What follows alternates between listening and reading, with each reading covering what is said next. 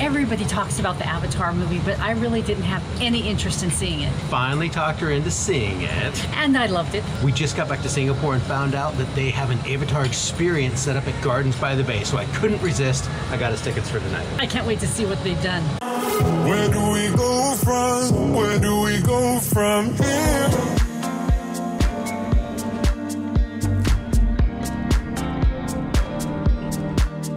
This is taking too long.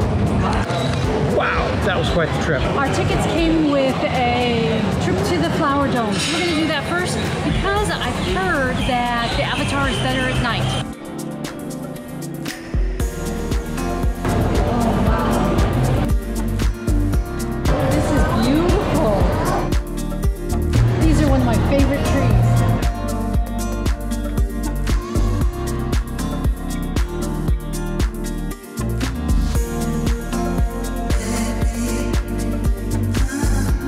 Each one of those represents summer, spring, and winter. And I forgot one, somehow. Oh my gosh, The ice cave. That's crazy. There's like a wedding going on in here. Great place to have a wedding. That's going really good. Even though it's Singapore, they have made this look like Christmas, and it's freezing too. The Flower Dome was beautiful, but now for the main event. A collaborative effort between James Cameron and Gardens by the Bay, the Avatar experience is set at the Cloud Forest with its iconic vision of waterfalls, spiraling walkways, and unique architectural glass greenhouse. The experience invites guests to connect with the alien world of Pandora, its bioluminescent environments, mystical creatures, flora, and the captivating culture of its indigenous people, the Na'vi. This is cool, and we've only made it 50 feet.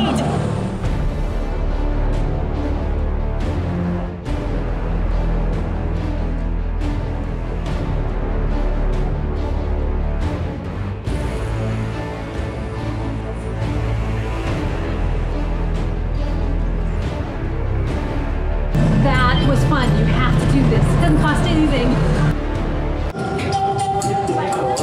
Very pure spirits. A sign from Awa, the Great Mother. That's Shahuli, my favorite glass blower. Marina Bay Sands, quite the view. This is pretty darn cool. Of course, we're nerds, so.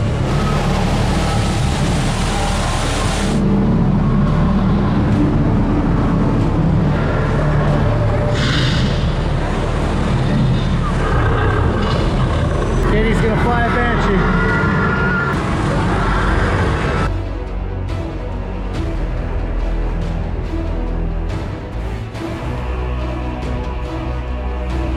That was so much fun. I was trying to crash. Chris was trying to fly. He crashed. I didn't. Who knew?